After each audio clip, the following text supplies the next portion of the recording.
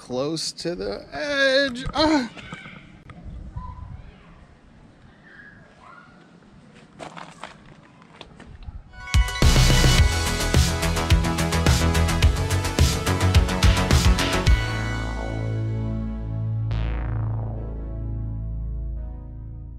Hey there hikers, Adam Hoyt here. Welcome back to the channel and another hiking video. On today's hike, we'll be exploring Purgatory Chasm. Let's take a look. Alright, so the plan for the hike today is we're first going to hike through Purgatory Chasm by following the Chasm Loop Trail. Once we make it to the end of the chasm, we are going to go on to the little Purgatory Trail and then loop back the way we came. When we reach the fork in the trail, we will pick the Chasm Loop Trail back up onto the chasm walls and hike along the cliff until we make our way back to the parking lot. This whole loop will be just around 2 miles from start to finish. But enough explaining, come on, let's get to hiking.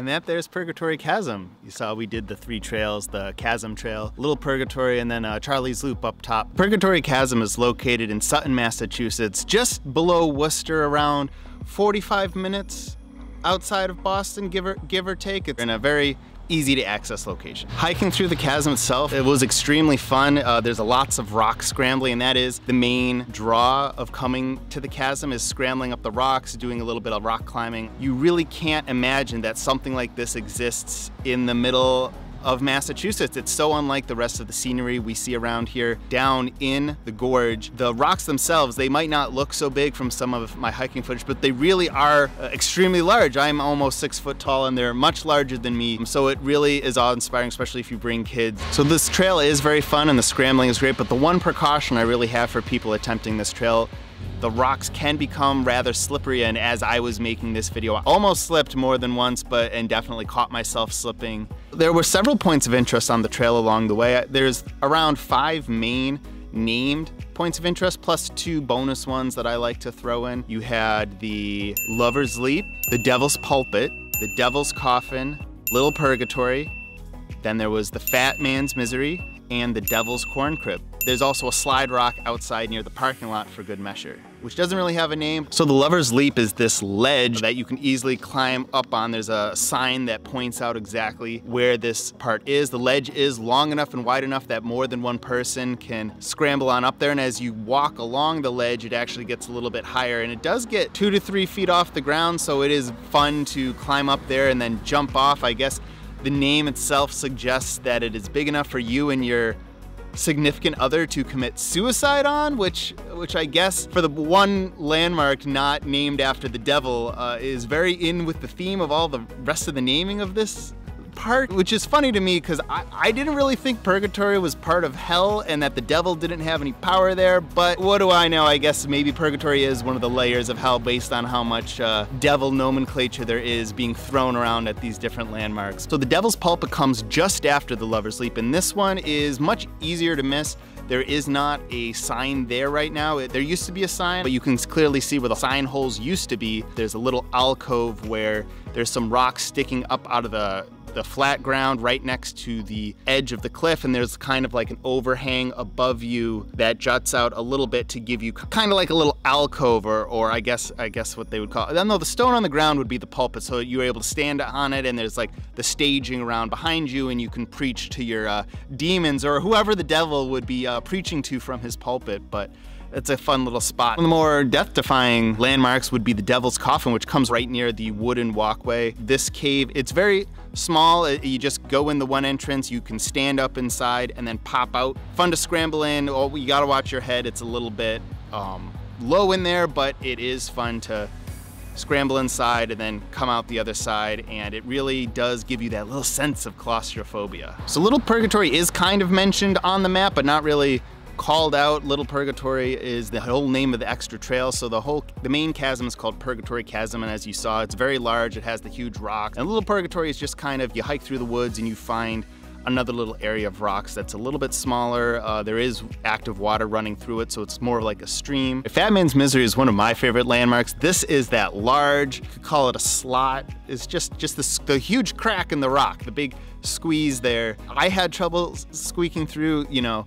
It is doable. The entrance to it is that what you saw at the beginning of the video. Be sure to definitely start at the end and try and shimmy your way through it. It can get a little claustrophobic. It is 10 to 15 feet from the bottom to the top, and it's fun. You're able to easily climb up on top of the rock to look into the ledge as well, not only shimmy through it like I did. So Devil's Corn Crib is right next to the Fat Man's Misery. It's hard to even see it. It's not well marked, and I don't necessarily even know what a corn crib is or if it necessarily looks like what the layer of rocks look like. It's kind of just a few more rocks along the ground, and then it has a smaller slot through it that goes maybe waist high if you're lucky. And so I guess this is an instance where if you are too scared or don't want to fully go through the Fat Man's Misery, the Devil's Corn Crib is another good option for you.